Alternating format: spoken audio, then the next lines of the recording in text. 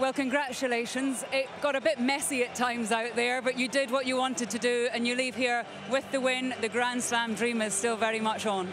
Yeah, no, very tough game, first of all. We knew that Wales is always a tough team to play against, especially in Cardiff. So yeah, very tough game, and I think the intensity of the game was here, and the score at the end really reflects the intensity and the tightness of the game. So really tough game, and now yeah, really happy that we take the win in the end, and yeah, we'll see next week. Yeah, you mentioned next week. Rugby moves on pretty quickly, and it has to, because Saturday next week, England come to Paris. It's going to be a huge match, and it's been, what, 2010 since France last won a Grand Slam. There is so much to play for. No, yeah, it's a very tough tournament. Every game is very crucial. It's like playing 5 finals in a few weeks. So it's very tough. So far we're in a good place, but yeah, we just focus on winning the game next week.